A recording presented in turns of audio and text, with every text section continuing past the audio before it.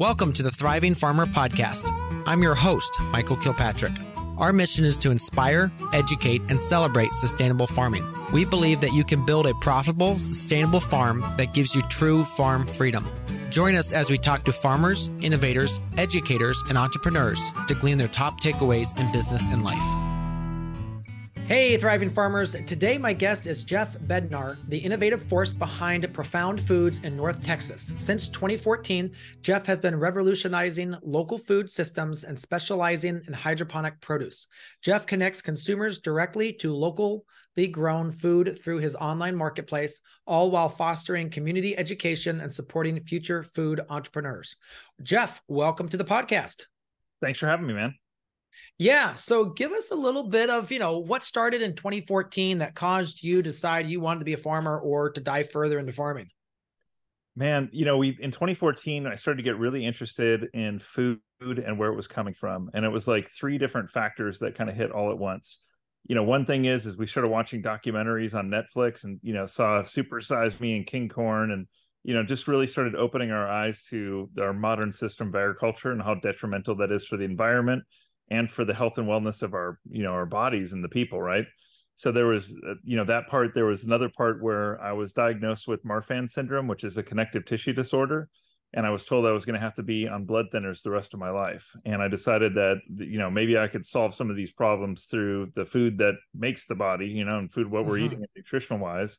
So that's what got us interested in that. And, I've always been an entrepreneur and, had businesses. So it's kind of like how do we create a business around something that would be good for the environment, good for the community, and good for our family and our own health? And that's kind of where agriculture was the thing that sparked that interest.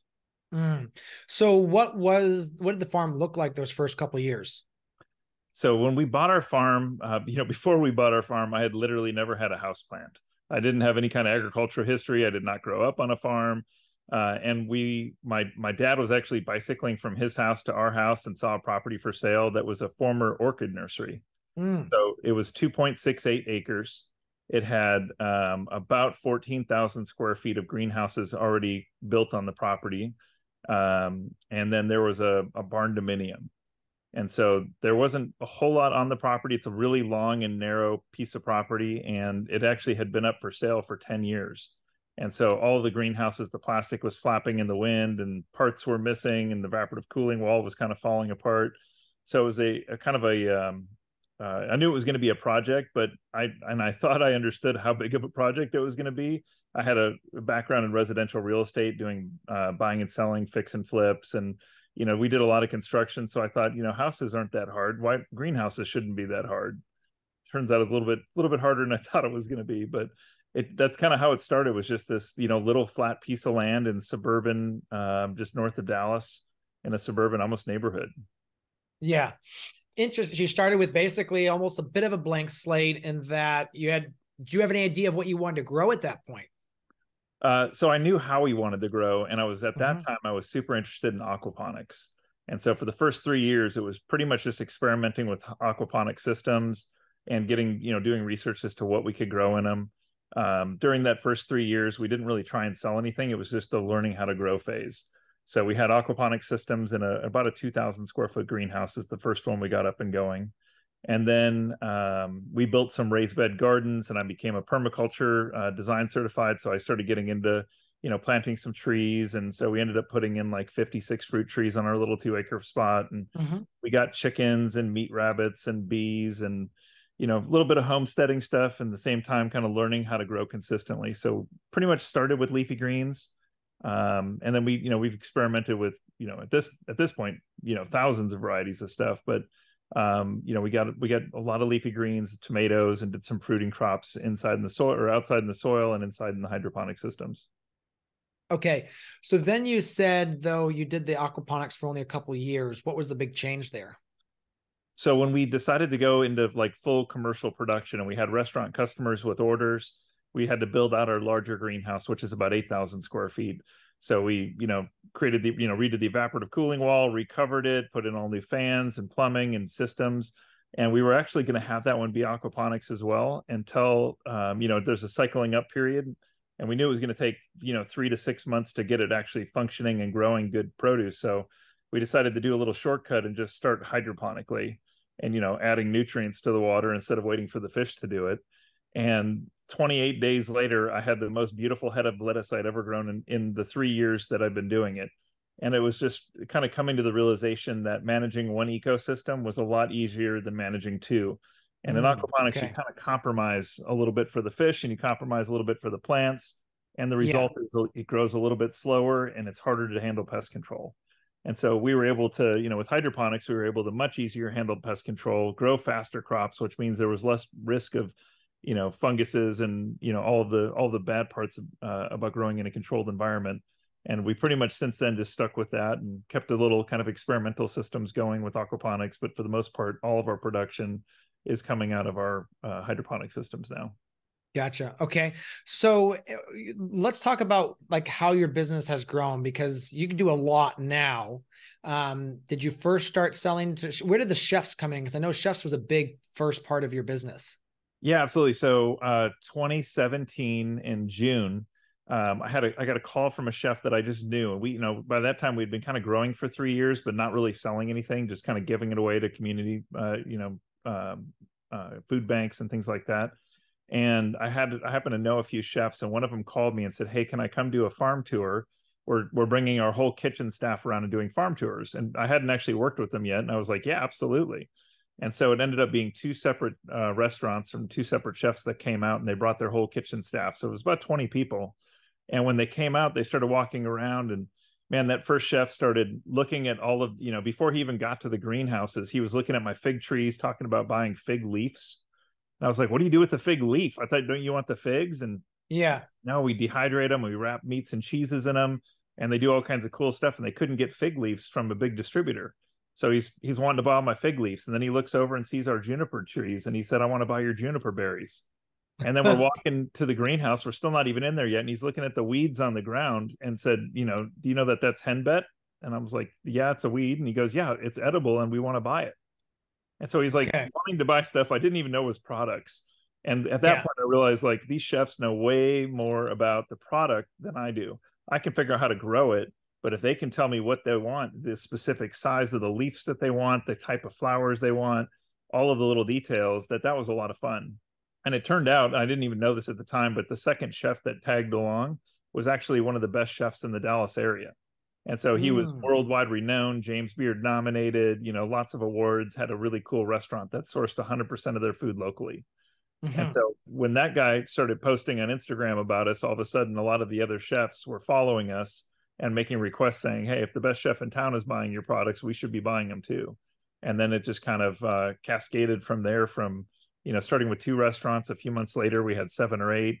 And then, ended up right before COVID, we got up to supplying 130 restaurants. Wow. Okay. So what does that logistics look like? I mean, how many square feet were you managing? What was your range of crops? So depending on the season, we're usually growing 150 to 200 different varieties of crops at any given time. And some of those are things that, are slower. Like we sell a lot of peach blossoms off of our peach trees. And so that's one crop that's only available for a few weeks a year. And then down to like microgreens, where we probably have 30 different varieties of microgreens that we grow. So there's quite a few things going. And we have a lot of systems. Currently, we've got about 10,000 square feet of greenhouses in production, and another 50,000 square feet that we're building out and reconstructing. And I'll get to that a little bit later. But so there's a lot of different things growing. And we're growing in the soil, obviously all around the whole 2-acre property. Basically, there's different things going. As soon as we started delivering to 7 or 8 restaurants, that was when I started realizing that there was a logistics problem of like, how do we actually get there?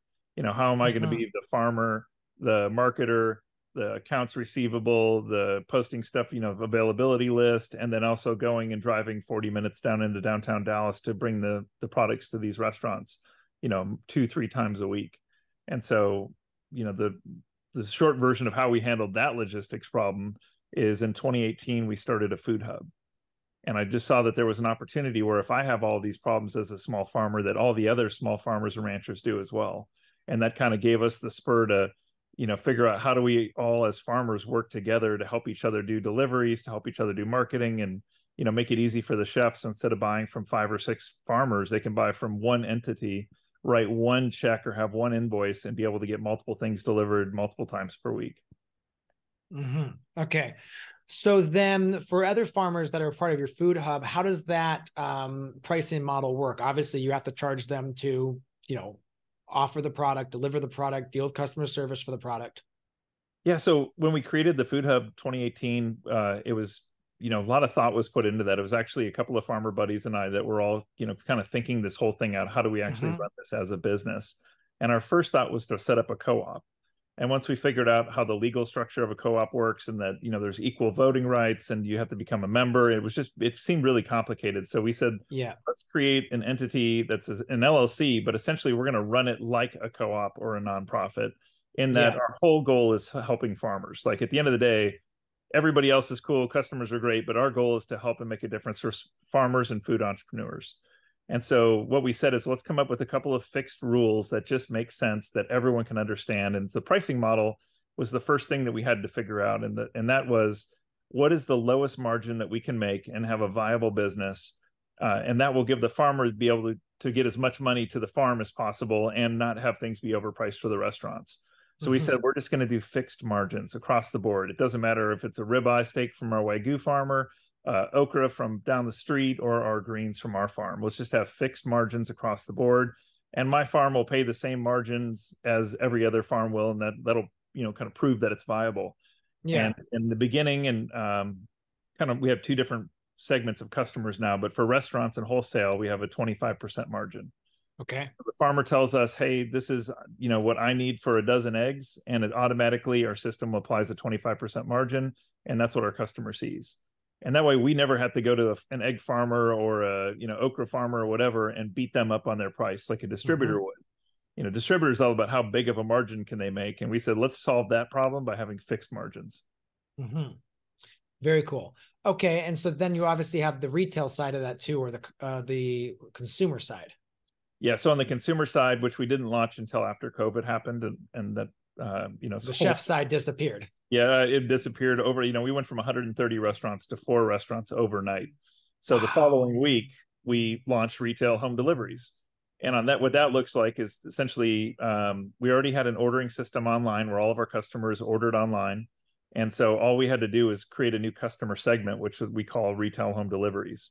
So that customer orders online, they leave a cooler on their porch, we deliver to their homes once a week, right to their cooler. They get text message notifications and all of that. Once we got that started, we figured out very quickly that it's a lot more expensive to manage retail deliveries. There's more of them. They're more complicated. There's a lot more customer service that's involved with it. And there's a lot more packing. So instead of a case of lettuce, we're putting a head of lettuce in a bag, right? Yes. So we have a 40% margin for our retail customers. Gotcha. Okay. And then obviously I'm assuming you have like a pick pack where they get a list of what they need to deliver. They need to deliver at a certain date. You check it in, you go to the bags, and then it goes out in trucks. Exactly. Yeah. So it's all just in time. So we're not buying like a distributor. We're not buying pallets of things and then pulling off of that. When the customer places an order, the vendor gets a pick ticket. They bring us exactly what's ordered. We check it in, just like you said. And then usually same day, if not next day, is when that product is going to go to our customers. Okay. Has Market Wagon made a move on the Metroplex there? I don't believe they're in Dallas yet. I have heard of them in other markets, but I haven't heard anything about Dallas. They're probably like, well, you're already established. Why try to fight it? Because they're everywhere else, and it's really interesting. Okay. Yeah. They're in Columbus. They're in Cincinnati. They were over in Indiana. I think they stopped some of the Indiana places, but interesting. Yeah, it's interesting that they realized that they could not make it work with you guys there. So then, all right, so you've got that side of things, and talk a little bit about your marketing for that. What does that look like? Well, we do a lot of things. Interestingly, one of the things that's got us the kind of the biggest subsection of customers is going out and doing community related events. So we go to as many events as we can. We've got just a killer team that works for us, and we take public speaking engagements and try and get in front of as many people as we possibly can. And that building relationships has been pretty successful. Okay. Obviously we try to do a lot of posts on social media and, find people through that as well. Um, we really don't, to date, we've been around for 9 years now, and I think my total marketing budget is under $2,000. So we really Okay. don't do a lot of paid marketing. I want to do things where I can see that this amount of time and effort returned this amount of money. And a lot of times with, putting up I got asked to do like put my banner inside of another business the other day, and they wanted $6,500 to put our banner on the wall. I'm like, that's not gonna, like, how would I track that banner working? We're gonna come up with a code. It just didn't make any Yeah. sense. The ROI and that seemed like it would be zero. So, really looking at things that make a big difference. And then we've done a lot of community partnerships with different organizations and nonprofits. So that's been pretty good for us. Um, and just kind of a lot of little things. It's something that seems like it adds up a lot. Showing up Hmm. for everything we can, and at one point early on, we kind of figured out how to, hack the media a little bit, becoming friends with the people that write stories, whether it's Dallas Morning News, D Magazine, news stations, finding out who's actually producing the content and starting to Yes. feed them like a public relations would. We essentially handle that ourselves. So we're shooting them anytime we get something new or exciting, we're sending Yeah. that out. And so we get a lot of publications, we get publicized a lot, and that's all free. It just takes our effort to be able to get into these newspapers and get on TV and that kind of thing. Yeah. All right. I'm going to write that down because we have a marketing guy now. Well, we have a marketing team, and that's something that we need to start doing. We've had this year, we've had 3 different TV segments. Yeah. Um, but I know that's just the beginning. Literally, one person came out because it was raining too much and they needed a farm that they could literally stand and talk about how the rain was horribly affecting us. Now, it really wasn't, because we're in tunnels and we just, roll with it. But they wanted a segment. We gave them their 90-minute seconds. Yeah, I So, got on one recently this year that was when remember when egg prices were going through yeah, the roof. So I sent something back, and we sell a lot of eggs. I don't grow it. We have a few yeah, chickens, but we're not selling our eggs from our farm with 50 chickens. But I got to make a little comment on there about how, we're keeping our prices the same because our feed prices didn't go up with the farmers that we work with. And so yeah. we got a pretty good little media bump from that one. And that was just kind of just something random, as we're listening to the news and seeing what stories do they want to be fed, and kind of telling them, hey, this is, Yeah. I basically reached out and said our prices are staying the same, and that was newsworthy. Correct. Yeah. Yeah. It is actually really interesting about what this, and it also is interesting that they a lot of times go into this with a story in mind, and they're going to make the actual people that they visit on the ground fit that narrative that they want to show. Yeah, absolutely. Yeah. Yeah. All right. So you've got these going on. Let's talk a little bit about your team here, because you got a lot going on. So how do you how have you built this core team, which makes everything tick? We a few things. So one of the things that I found really interesting, this didn't actually happen until after COVID, is when COVID hit and when our business was kind of just blowing up because we had we were doing home deliveries when no one wanted to go to grocery stores. We started hiring all of our friends from the service industry. And, having been in a few other industries in the past, I've never met harder workers, including farmers, than service industry people that work in the kitchens. They work as hard, if not harder, than a lot of the farmers I know, and they're in there for long hours in the heat. And I think we got a pretty nice work environment. We get to be outside or in the Yeah. greenhouses. Yeah. They're in a stuffy kitchen with crazy smells and heat and all of that kind of thing. And so hiring people with a really good work ethic has made a big difference for us. And then at some point, I'm on the board of advisors for a few local colleges, Dallas College and Collin College in the county that we're in here. And we volunteer and partner with Texas A&M, UNT, and a lot of the different colleges around. And so the cool thing is I get to speak in front of a lot of young people trying to figure out what their career looks like. And whereas they say the next generation of farmers isn't there and we need to work on it, they're there, they just don't know that there's a possibility to do farming. All they think about is kind of like what they saw on TV, or they don't know that there's new ways of doing farming that's kind of engaging and fun. And in our specific thing with hydroponics and greenhouses, it's not like it's a bad work environment. And we pay living wages. So I think, we're also really close to town. So this is the Dallas Fort Worth Metroplex. I think it's Correct. the fourth largest Metroplex in the country. So there's a lot of people here. So, the combination of people that are super passionate about food and agriculture, that they want to learn and they're willing to learn, and they're hardworking. It's kind of like that's where I think we've got this like pinpoint of being in a really good spot for labor. Yeah.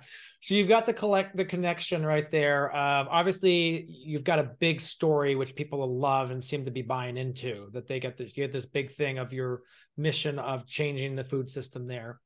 You've got those connections with the colleges. How did you build those connections where you became on the advisory aspect? That's really interesting. Just I just show up for everything, man. And this is one of probably my single biggest weakness is I have a hard time saying no. So Okay. I get asked to do stuff all the time, and I say yes, and I basically kind of put it on my team to pick up the slack when I'm not here because I'm out, down at the college speaking on something or going to one of the advisory meetings. Uh, and then, I also became a member of the Farmers and Ranchers Freedom Alliance. I'm on the board of directors for that and the Texas Restaurant Association. And so if you think about being a community-based business, which is what we're really trying to be, it's constantly being in the community and pulling people out when you go and meet these kind of rock stars, bringing them in and saying, man, it'd be great to work with you. Come out to the farm sometime. And, whether they volunteer for a day or end up getting hired by us has worked out pretty good. At some point I reached out to the college and one of the colleges and said, hey, we've got these greenhouses. Here's what we're doing. I know that you have an agriculture program and you haven't built your own greenhouse yet. If you guys wanted to have all of the students come out here for their lab days or internships, we'd be open to that. And, they just about fell apart when they heard that. They were super excited. And so I think the last 3 people we hired started off as unpaid interns from the college. They're required to do 20 hours a week for so many months. So we brought them in and, we picked out the best ones and brought them on the team when the internship was over. Very cool. Do you have a specific training program that you put them through, like a whole process, or is it more just on the job training? Right now, it's pretty much on the job training. It's kind of been on my never ending to-do list to come up with a more formal process. We definitely get a lot of people in, and I think schools are really good at teaching people kind of that academic knowledge. And then you actually need to get your hands in the dirt or your hands in the water, the hydroponics, or, you need to actually do the thing. And you need to do it for money. There's a lot of community gardens that are doing some really great work out there, but when you're giving it all away, there's not the same consequences. Like there's the delivery van has to leave at 11 o'clock or restaurant chefs get pissed off, so there's a little bit of pressure on that where there's not as much pressure if you're just driving it all to the food bank. And so I think that we're in kind of a unique situation where we can give people some really good experience. Absolutely. So let's talk a little bit about some of the other things you do. You do a bunch of dinners too. Talk to us about kind of like how the dinners work. Yeah, man, the dinners got started about 4 years ago. And it was, I was actually just had one of my chef buddies over to the farm on a tour. And I was kind of showing him one of my big empty greenhouses. It was just a 3,000 square foot high tunnel that was 20 years old and not used. And I was saying how much I wanted to create that, turn it into a full greenhouse and add the heaters and evaporative cooling and, just make it work year round, fill it up with hydroponics. And that I thought it was going to cost my estimate at that time was like $40,000 or $50,000. And he said, well, man, we should just throw a dinner out here and I'll volunteer my time and we'll sell tickets. And then you can use the money from the tickets to put into this project. And I was like, man, that'd be awesome. So I did a video post on Facebook saying exactly what we wanted to do. And at the time we said, let's do 2 dinners. We'll do one in the fall and one in the spring. And then you buy 1 ticket, you come to both dinners and you can see the before and after. So come look at this big empty pile of crap and then come back and see when the greenhouse is finished. And, I think I don't even know what we charged, $200 or something like that. And, man, it was one of the most fun things we've ever done. Everyone who showed up was passionate. They wanted to help us. They love local food. The chefs had a great time. We ended up with 5 executive chefs and then each dinner. So it was 10 total chefs. So, wearing my marketing hat, these chefs walked out to the farm. They came out and they ended up buying more from us and being better customers because they could see everything that we had. They loved giving back. And so we got better customers out of it. And then everyone who showed up was interested in being a customer as well. At that time, we only sold to restaurants. So we basically said, hey, if you want to try all this beautiful food, you got to go eat at restaurants. Now, Yeah. when we do the dinners, we can get them as weekly grocery customers. So it's Yeah. really, really good marketing. And that was 4 years ago. We stopped for a while during COVID, and now we do. We call it by a season, and a season starts from fall to spring when it's not too hot out. We're in North Texas, so it's miserable in the summer times to try and do that. But Yeah. we do one per month. This year, we're doing 7 of them, and each one we bring 5 chefs, 5 courses. We went around and partner with spirit companies. So whether it's, booze or wine or beer, all of that gets donated. So they bring in those for free and provide them for our guests. And at this point now, we're kind of a little bit more established and figured things out. So we actually pay the chefs for their time. We cover Okay. 100% of the food cost. And we also give them a little bit of guidance saying, like, hey, the pork farmer's got a bunch of extra jowl. Can you maybe do a course with jowl? Because that's what we need to move out of the freezer. And so we Hmm. kind of guide them a little bit for the menu, but otherwise we just let them play and do whatever they want to do. So it's really a good time had by everybody.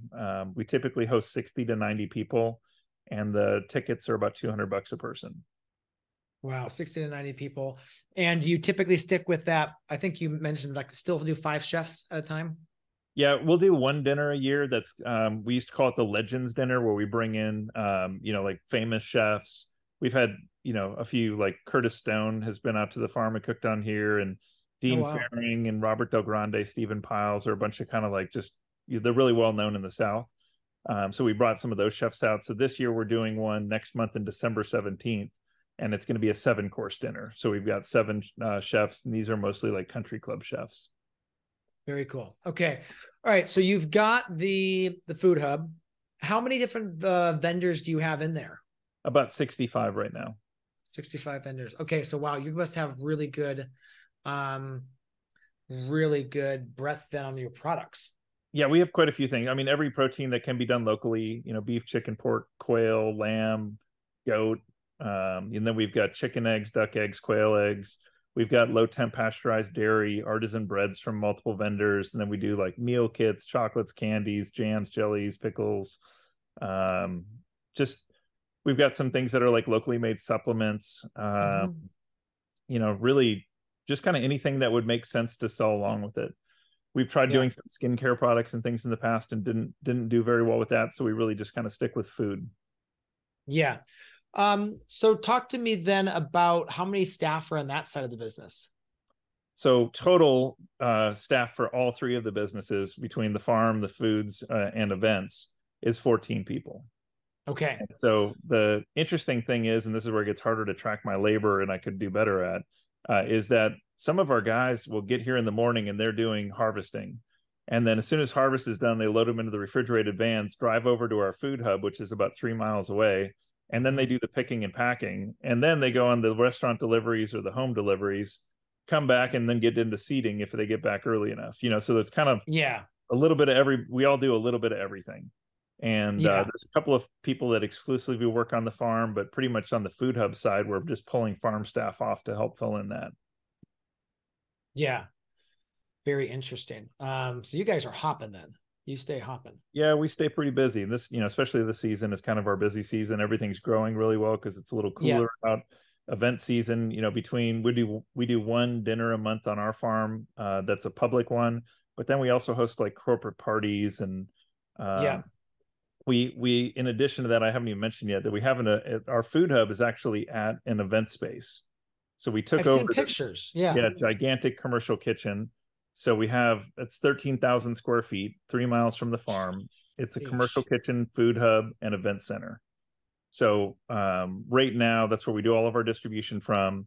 And then we host events over there. Like this is the season when we're doing breakfast with Santa, cookies with Santa, and each one of those Yeah. will bring out. The goal is to sell 120 tickets to each one of those. We can seat 350 people in the event center. And then we also have about 15 companies in our kitchen that we use as a startup incubator. So we look for small brands that are just in our community. If we find them at the farmers market, they're doing cottage law products, they're Yeah. baking out of their home oven, and they want to get to the next level, or they want to start selling to restaurants or grocery stores. And so we'll actually bring them into our kitchen space, give them a dramatically reduced rent rate, like a third the price of any other commercial kitchen.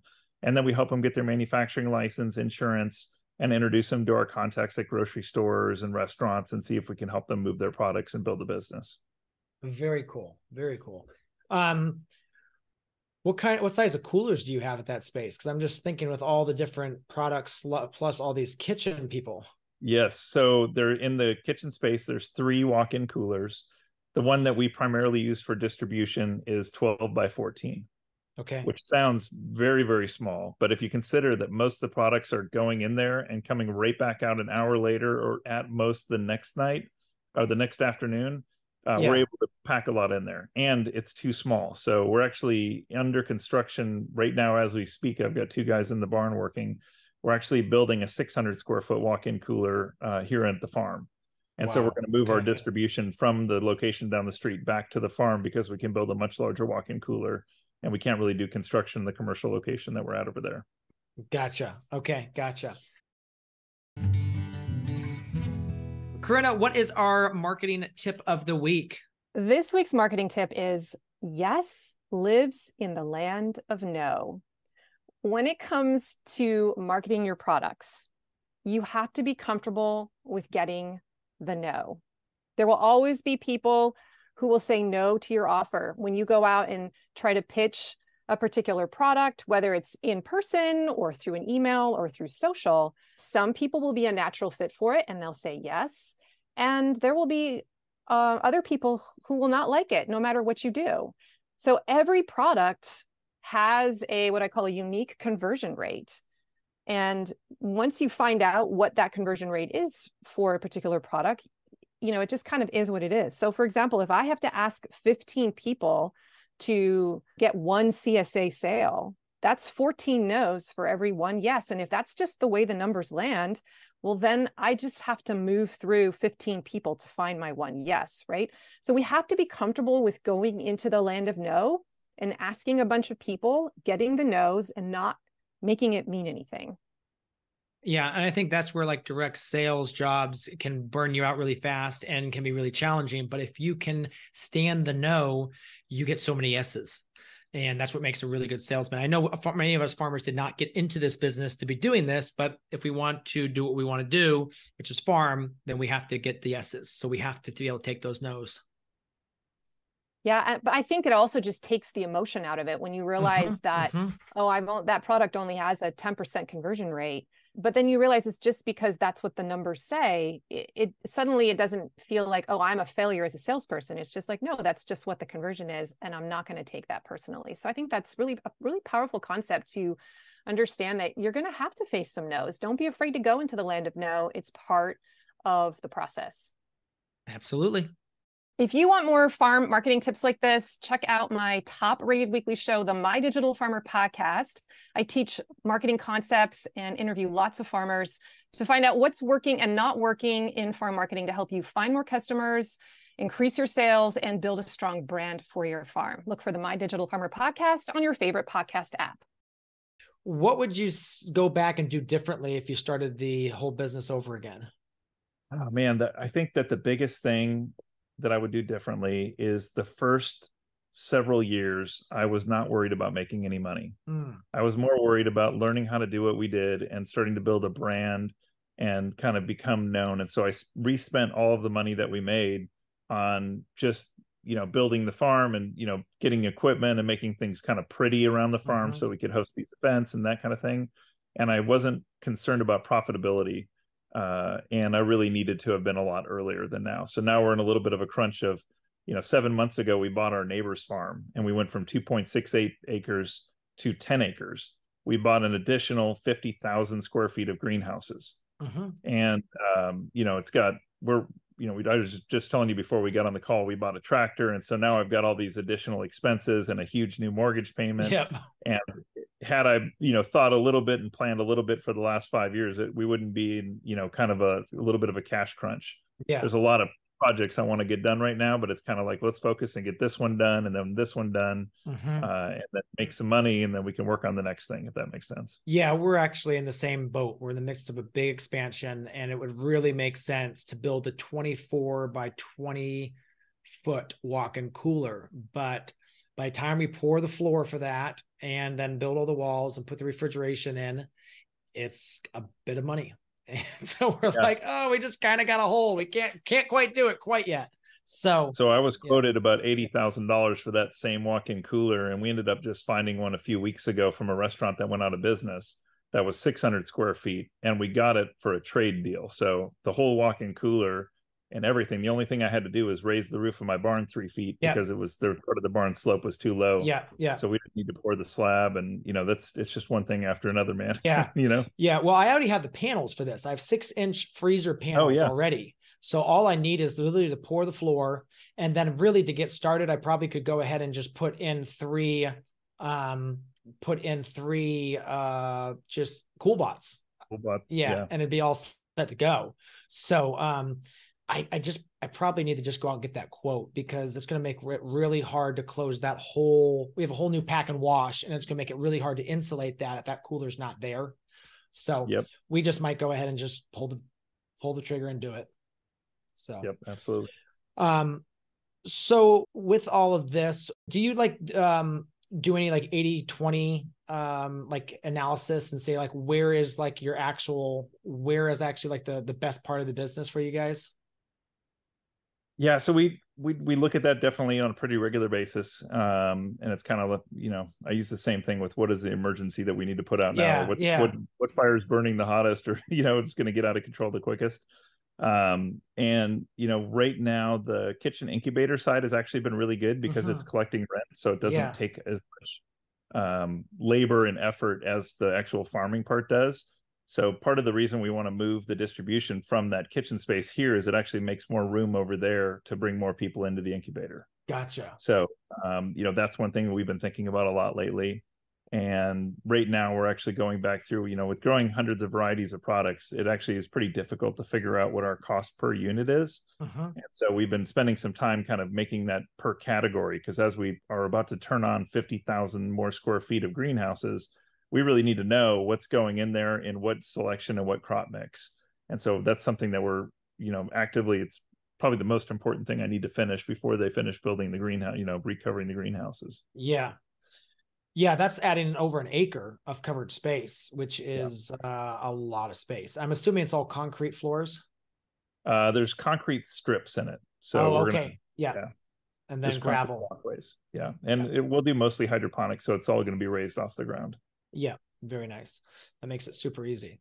Talk a little bit about doing this with your family, because I know originally you said you wanted to start and kind of do that. Have your kids stayed involved, or? It's funny. So I've got 2 daughters, and they're 13 and 15 years old. And so when we first bought the farm, I think they were 4 and 6 years old, or somewhere in there. And they love being on the farm. They love being out and helping me with absolutely anything that they could help with. And that growing up and showing them the life cycle of animals and plants was really special. At this point, it's a little bit like pulling teeth. So one thing the hack that I figured out is my kids do not like to work for me, but they love working with 26-year-old Maisie and 20-year-old Cheyenne. So it's kind of like, hey, if you guys want to get some hours, and they're on our payroll, they're on ADP, so they're getting paid. And so when they have time in between school or on breaks, I'll send them out and I'll pair them up with one of the staff, and they'll actually do really well. They have both decided that they are not interested whatsoever in getting into farming. My older daughter wants to be an attorney, and so she said, well, maybe I can become an attorney that would do something to help farmers. Yeah, it's pretty cool, and I'm all for that. And my dad worked for the farm for the last 7 years, and then about a year and a half ago, he decided he wanted to go down to 1 day a week, and it would be a volunteer day. So he's in the grow room right now fixing some of our flood and drain tables, and he drives in once a week. So that's really fortunate to get to work with my dad. And special projects, we'll call my brother or my brother-in-law, and they'll come help recover greenhouses. And it's definitely special to me that I can have so much of our family around, and kind of be here in this, I think, is a pretty healthy environment. Yeah. With restaurants, what are the trends looking for right now? It's interesting that I'm noticing that people are starting to get a little bit tighter on their spends. So with the economy the way that it is, there's been some of the garnishes that we've been growing in the past. Seems like those orders are starting to drop down a little bit. And I'm starting to get a little bit of people asking about price of things. Whereas the past, 6 years of working with restaurants, they never really they didn't ever say anything about the prices. Very rarely anybody would. And now they're starting to give us a little price pressure. So, that's something that we're definitely looking at moving forward, especially with the new greenhouse coming online, is, what are the things that they're not as price sensitive on. I also, know that restaurant labor has gone through the roof, whereas they used to have people for $10 or $12 an hour. Now they're $20 an hour. And so they're cutting back on some food costs because their labor cost is higher. And they're also cutting back on some of the components on a dish. If you're going to a white table restaurant, they might have 15 different steps on there. Well, now they're seeing about how do you get that down to 6 steps per, or 6 components on a dish. And so that's definitely something we're watching. Yeah. And their protein is probably something that they're not going to change. So they're going to look at something else. Yeah, we're, we sell some protein, but mostly what we're selling is, larger cuts and ground meat. We don't sell a whole lot of steaks to restaurants. Local farmers, the price of, my cost on one of those ribeyes is probably $40 or $50. And by the time we put a margin on it, and then the restaurant does, it would be a $200 steak. It doesn't work. So that's where, a lot of the offal cuts, we sell a ton of that, and chicken bones and feet. And so there hasn't really been much of a change on proteins for us. Yeah. What would you say your favorite product in your food hub is? I'm partial to the Wagyu. I probably talk about it a lot. I mean, they've got some really cool stuff. And we have a chef that works for us, and up until recently we kind of paused it for a little while, but we did family meal every day. Oh, cool. So the chef is cooking for the staff. He makes an awesome lunch using all local food, and was cooking for everybody every day up until a month or two ago, when we just kind of got busy and decided to pause that. But a lot of times he would cook leftovers. So, for my family, my wife would get home and dinner was already cooked. And so I'm pretty open. Peach season is probably my favorite season of the year. Winona Orchards is down by about an hour and a half away from us, and there's nothing better than fresh peaches. So we'll bring in, pallets of peaches. They're so good. Yeah. We bring in I think the best peaches we've had have been from Pennsylvania. We bring some in from Georgia as well, but the quality, I don't know if they're not picked ripe. They're always picked green because it's just hard to ship, and that's why local peaches are always so much better. But yeah, this was peaches that we were over in Pennsylvania. We picked up and brought home a pallet with us, and that's awesome. Yeah, made it work. But I think that fruit is something that, strawberries are our number one seller here. We just added blackberries. We're adding raspberries and blueberries. So hopefully that will help too. But peaches is kind of hard to do here in Ohio organically. Right. So absolutely. Yeah. What do you say, what's the future hold? I mean, obviously you've got the 50,000 square foot greenhouse coming online, but what's your thoughts beyond that? Oh man. So we've been toying around with a lot of different things. One of the things that we're really most interested in is this kind of idea of fostering and creating new food businesses. And having the incubator kitchen has really opened my eyes to what a difference that we have the ability of making, of getting people that think that they just have a cool hobby going to the farmer's market, making $300. We just got one of our brands. We've been working with her for a while. That's in our kitchen, called the Jelly Queen. And she had her first order for Whole Foods, which is like 1,400 jars of jam. And her price on those to Whole Foods is $9 a jar. So it's an amazing product. And she's starting, that's with 10 stores. And they're talking now to her about going into 38 stores. Wow. It's a pretty cool step to see, get to watch that. So we're really kind of toying with this idea, especially with all of this greenhouse space that it's honestly, if we filled it all up tomorrow, it would be more than our market could sell. Yeah. So that's where we're thinking, man, if we could continue to bring in maybe some, younger people that want to get into farming, but don't have access to land, don't have access to resources, and we've got this space here. What if we were to bring them in and do a similar farming incubator program where we could, help teach them to farm, mentor them, give them some space. And then when they outgrow the space that they have here, help them get a little land access and get into their own farm. All the while, our food hub can still sell all of that stuff for them, handling all of their accounts receivable and marketing and, all of that. So kind of create more of those farmers all over the Dallas-Fort Worth Metroplex. Correct. Yeah. No, a lot of people don't realize just how much time and effort that overhead eats up. So if they can literally just sell it to you and you deal with all that for a startup business, that's huge. Right. Yeah, absolutely. Yeah, very cool. Well, Jeff, I appreciate so much your time coming on today and talking through kind of what's going on in your world. You got a lot going on, and I watch you from afar. I know we've met a few times here and there online, but always interested in seeing what you guys are doing. Keep up the good work. Thanks a lot, man. I really appreciate letting us share a story on your show. Absolutely. So there you have it, another episode in the books. So I'd love if you would hop on over to iTunes and leave us a rating and a review. Those mean everything to us. We love to hear what you're thinking. If you have a podcast guest that you can recommend, please pop on over to the Thriving Farmer Podcast website and leave us a review. That's thrivingfarmerpodcast.com.